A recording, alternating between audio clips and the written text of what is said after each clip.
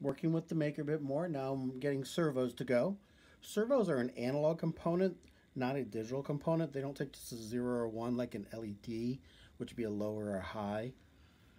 Though you could run LEDs as analog and just change the voltage a little bit. That's a different thing.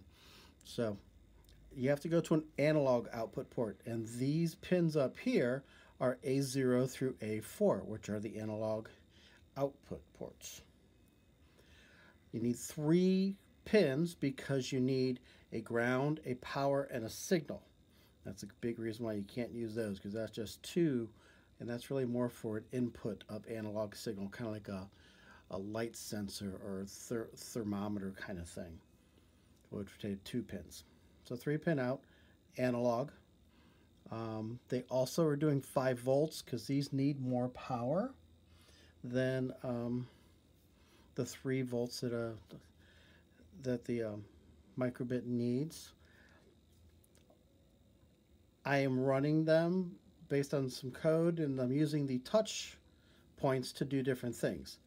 This pin, the first pin, is setting it to 0 and stopping it. Ooh, stopping it. There are 2 different kinds of servos. One's a continuous rotation servo, and one's an angle servo. The angle servo is going to go 0 through 180, whatever number you tell it. The continuous rotation servos are going to go forwards or backwards, depending on what number you give it. It wants 3 numbers, 0, 90, and 180. 90 is stopped. 0 is turn one direction, 180 is turn the other direction. So this would be a stop and get to 0. This would be go to 90, which is now, it's sending a signal of 0 to that, a number of 0 to that, so it's going one way. I want to stop it. You see that went back to 0. And I want to go 180 for both of them, actually. And you know, so this is now turning a different direction, and this kind of went 180. And if I hit the 90 pin for that was a 90 for that, and a 0 for that. So again, 0 and 180 means go like clockwise, go counterclockwise. 90's in the middle, so it says stop. So that's how I set things up. I tried using 3 servos, and when I had 2 continuous and 1 angle one of the continuous wasn't working right. It was jumping.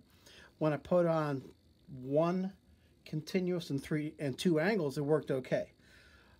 It's not. I tried 4 servos, and it just, it didn't like that. It wasn't working. Probably because there's not enough power for it. So here's a simple code. Let's go back over to code.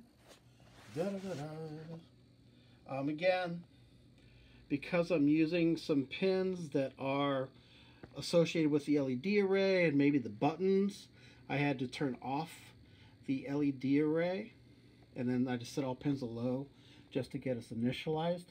Again, I'm using pin 5, 7, and 9 for my input, and then I'm using A0, A1, and I was using A2 for my third one. And my forever says, if touch sensor T5 is touched, then set 1 pin to 90, that's the stop for the continuous, and set the other ones to 0 degrees. If I touch 7, make the continuous one go one direction, set the angles to 90, and then something just to show you. Those are the servos. Those are under the pins. You see there's a pins block there.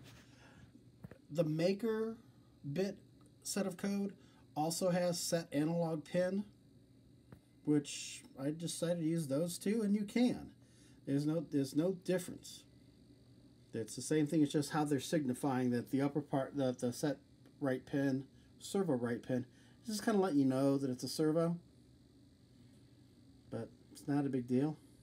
It might be long-term better to understand that it's an analog pin being set, and I could stick some other analog device on there instead of a servo, and it would do whatever that analog device is supposed to do.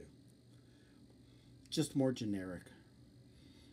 Servo, I could stick another analog device on a command that says servo right pin, and that analog device would do whatever 0 or 90 would tell it to do.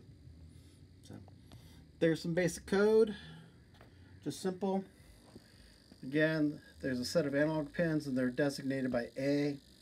You know, I just for fun, I tried plugging into P5 over there and far, over here. I tried to plug a servo into P5, and guess what? Didn't work because it's a digital pin that's going to send out a 0 or 1, not a 180 or a 90.